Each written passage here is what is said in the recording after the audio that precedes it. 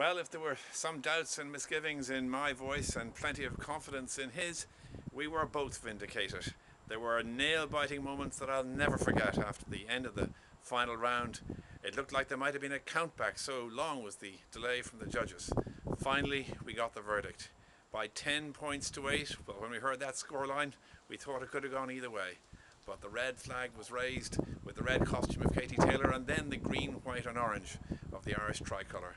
We had done it, and the audience in Shoreline and nearby Bray, throughout Dublin and throughout Ireland and the entire Irish diaspora throughout the world celebrated with Katie Taylor bringing home Olympic gold.